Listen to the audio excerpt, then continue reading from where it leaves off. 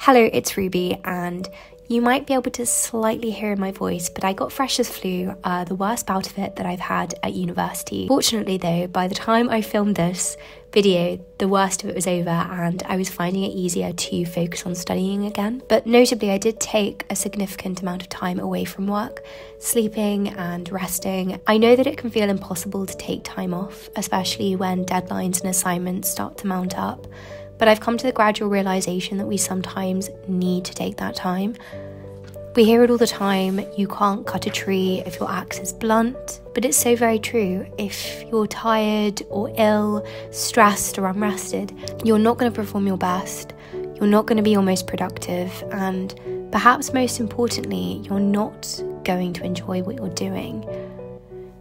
We're reaching that stressful period of the term now, and however glib it may sound, I just want to remind you to pay attention to your body and to look after yourself. Looking after yourself consistently can help to prevent burnout, illness, long-term tiredness. You are working hard, you are doing well, I know you're putting in loads of work, and I just hope that you can be kind to yourself. Anyway, having said that, I was researching paper folding here for my course on bibliography. This book in particular was a very methodical run-through of early modern bibliography. It was written in the 1970s, and I could definitely tell that as I was reading it. And honestly, I found this so interesting. I learned so much, I took some great notes, and it's important because it was one of the first books on the subject. But I found it was overly practical and didn't really marry book history with the actual content of books. There were very few textual examples, from actual books, which is what we increasingly see in recent criticism around bibliography. So the key thing here, and the reason that I say that, is with a text like this, with a critical essay, it's just so important to be critically reflective on it. And I know we know that, I know we're told that, but it can actually be useful to read older texts from the 70s and 80s for this reason, because it's easier to be critical of it and to kind of remove yourself from the argument and really question it, and that can be a really useful exercise which you can then carry forward to newer texts. Next, I did some transcription work. I mentioned this a few times, but I have a class for 2 hours a week where we learn early modern paleography. We're working towards being able to read secretary hand, which was the predominant vernacular handwriting in the 15 and 1600s.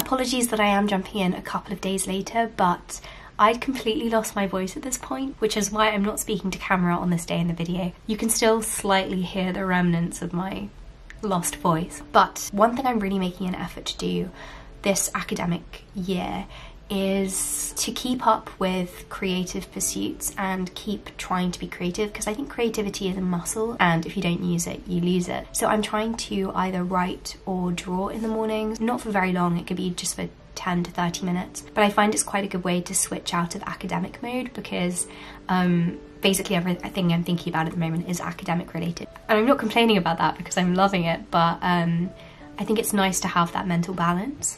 Trying creative things and doing creative things and using different parts of your brain can actually help you to think better in other areas and approach questions and thinking in new ways. So I'm a big advocate for improving creative, for trying to be creative. So during my gap year, one thing that I started doing was illustrating on Procreate.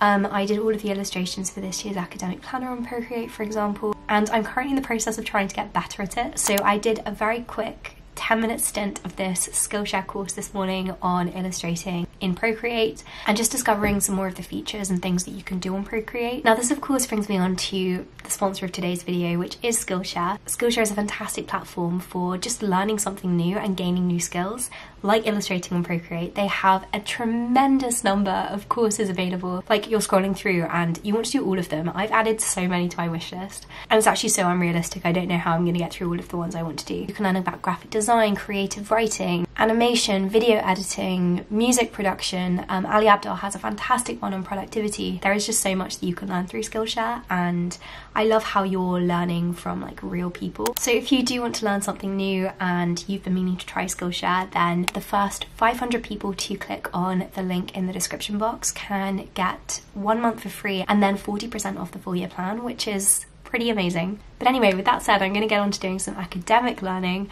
and get back to working through the course material for this week.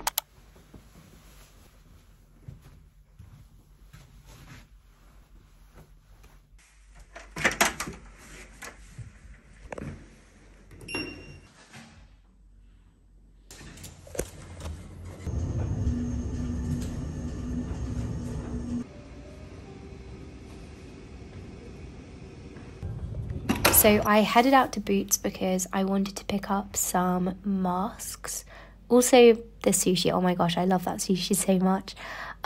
Because I only had a cloth mask with me at university and I don't want anyone else to catch this horrible bout of flu. I also checked my pigeonhole and I had 2 letters, so of course I sat outside to open those. This beautiful card on top was from my grandma and genuinely made me smile so much. It's such a pretty print.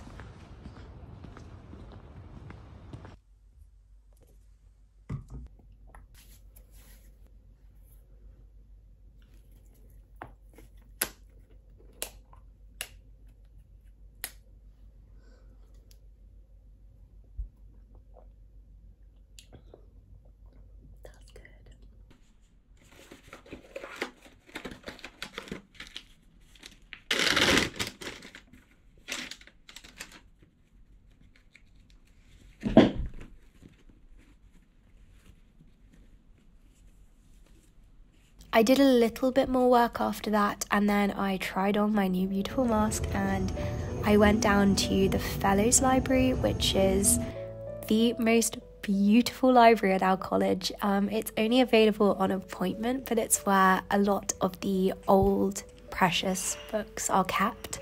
And I was so excited to see this. Genuinely, this was like the highlight of my week.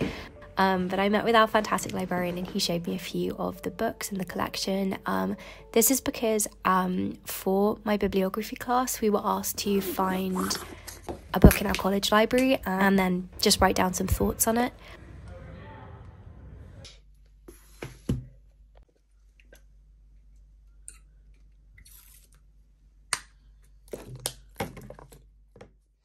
Because I was kind of ill, I wasn't studying in libraries, I was studying in my room. But I had a meeting with my dissertation supervisor this afternoon, so I was preparing for that. I like saying things aloud because they help me to make sense of ideas, and that's why I'm talking to myself, if you're wondering.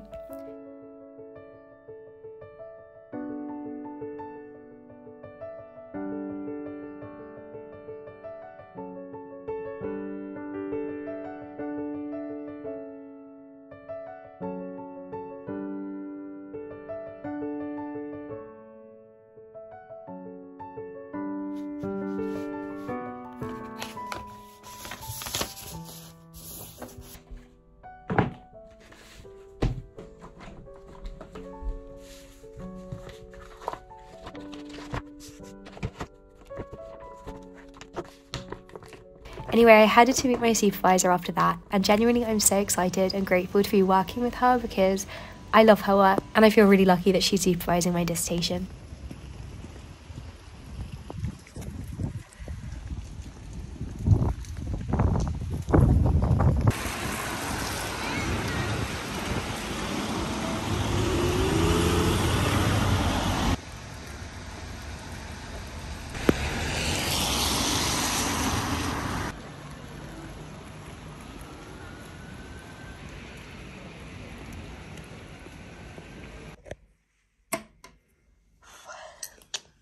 So then here I was just writing up thoughts on that trip to the Fellows Library from earlier. You can see I'm looking at my phone. That's because I took some pictures of interesting pages. So in particular, I decided to focus my thoughts and thinking on drop cap letters, which are like historiated letters but not illustrated. Oh, then there was a fire alarm, which wasn't fun. So I went and stood outside for a little bit.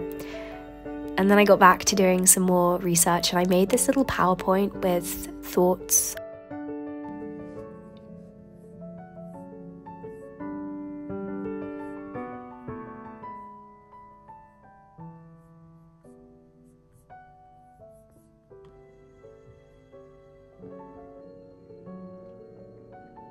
And then here I was just reading from that book that I took out of the library earlier. I had already read this essay, but I didn't read it that closely and I wanted to go back and take proper notes on it. So that's what I was doing here.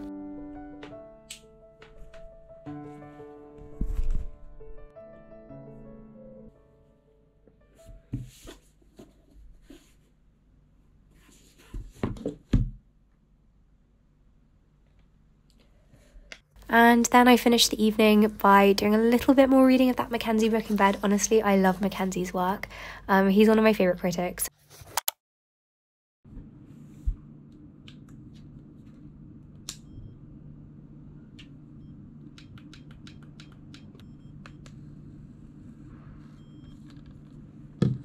So I'm speaking in a debate next week. Oh my gosh, it's really soon. And so here I was just doing some preparation work and research for that.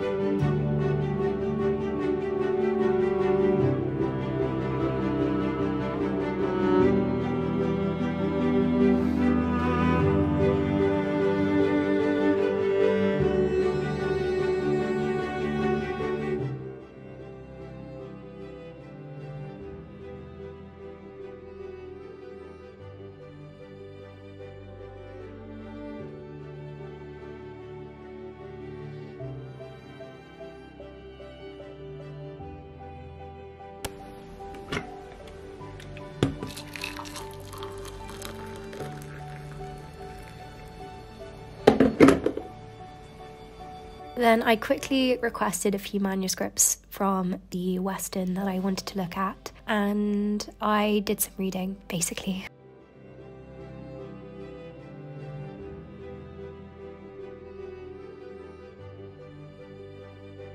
Then I went through the handout for that bibliography seminar again, and I just wrote up some kind of thoughts and questions on the handout. I find it useful to spend about half an hour just preparing for a seminar to make sure that you get the most out of the time.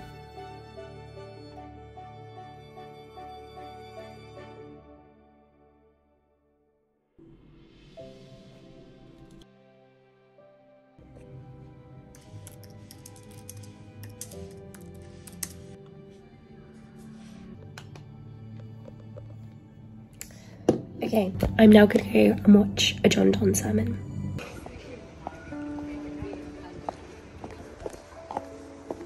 Okay, now I didn't get any clips of this basically at all, but this was such a great way to spend the evening. One of the professors was doing a reading of John Donne's Easter sermon, and so I headed to a chapel in Oxford to listen to that with some friends from my course.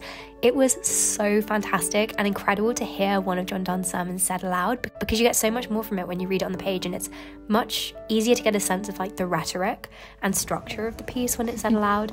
But yeah, I loved it. And then afterwards I went to the Radcam with my friend Holly, and she kindly took these videos of me, so thank you, Holly. Me awkwardly there, and here are our awkward feet shuffling. But anyway, moving on to the next day.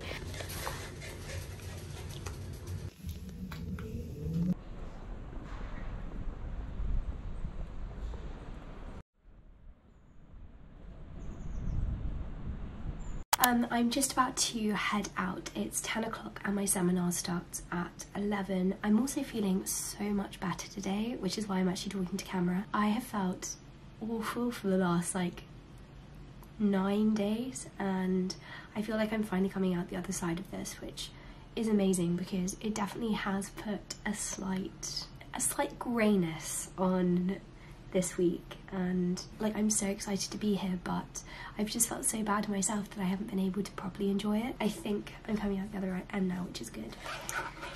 Oh, I also bought this sanitizer thing. I think being ill has just made me super cautious. But I'm gonna head out now. I'm gonna go to the library. I'm gonna go to the Radcam because there's a book I really want to get out. Well, I can't get it out, but I can read it there. There's an essay which just looks really good, and it should be useful for my seminar today. I'll bring you along. I'm sorry I didn't film anything today as well so far.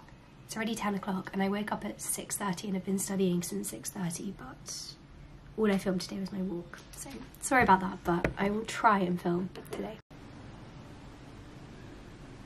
This is not very aesthetic, is it? I should hide it. Oh, look as well, my mum sent me this beautiful card, little new home card.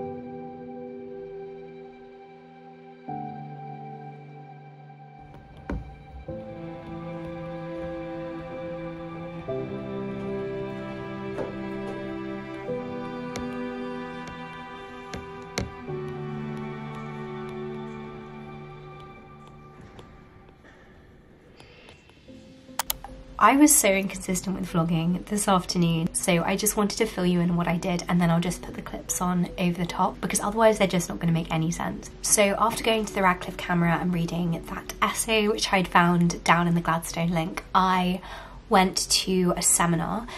This is actually my favourite class. We're looking at the history of books and bibliography and what it means to study the book as a physical object, and I'm just absolutely adoring it. And this class is actually the reason that I chose this master's program, so I'm really glad that it's living up to my expectations. But after that I met with my study group for one of my other modules, and we just spent an hour and a bit going through the set questions that we've been given for that week. Then I went to the Weston, which is where the old manuscripts and archival material is stored at Oxford, and I'd requested these 3 books. I showed me requesting them the other day and they were really, really cool. I don't know if I'm allowed to share with you the photos that I took, so I'm not going to show you, but they were handwritten documents, a transcribed sermon that someone had written out, and the handwriting was massive and really, really neat as well, which I wasn't expecting. and it had been hand bound. And then there was a recipe book which this woman had written, and at the end there were these kind of potions for if you got ill. And so it's really interesting seeing food recipes being put side by side with kind of medicinal. It kind of gave like a witchcraft feel. It's quite a nice combination and shows kind of the domestic nature of that kind of alchemy.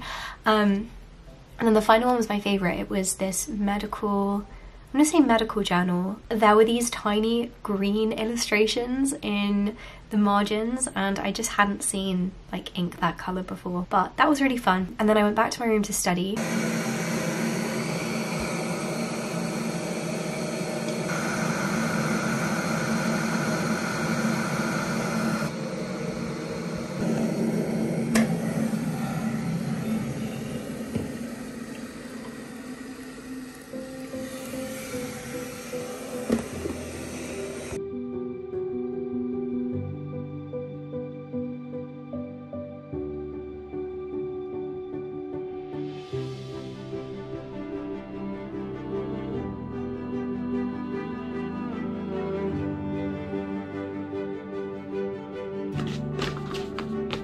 In the evening, I read this essay, well, I started reading this essay on the colour revolution, which was given to me by my module convener for my optional module. I just wanted to read you this extract from Charles Dickens quickly. It was a town of machinery and tall chimneys, out of which interminable serpents of smoke trailed themselves forever and ever and never got uncoiled. It had a black canal on it, and a river that ran purple with ill-smelling dye, and vast piles of building full of windows, where there was a rattling and a trembling all day long, and where the piston of the steam engine worked monotonously up and down, like the head of an elephant in a state of melancholy madness. I had meant to finish it this evening, but I wasn't able to, so here is a quick clip of me finishing reading it the following night. And then after studying, I had the most brilliant evening plans. So I met up for dinner with two of my course friends, and we went to this English pub, and then we went to go and see The Alchemist by Ben Jonson, which was being put on at the Maths Institute of all places. Bit of a random place to stage an early modern play when there are loads of early modern buildings in Oxford, but it was really, really great. I read Ben Jonson before, but I've never read or seen The Alchemist, but I loved it. It was very rude, as early modern comedies often are, and uses a lot of bodily humour, but I really love the premise of it, and the idea of like performing performances of something. I love that kind of meta theatricality. If you ever see The Alchemist on, I'd recommend going to see it. I don't think it'd probably be as good to read. But yes, that brings us to the end of this video, so thank you so much for watching, and thank you again to Skillshare for sponsoring today's video. As I say, there'll be a link in the description box if you want to try that. But yes, I will see you very soon, and I hope that you have more than just a productive week.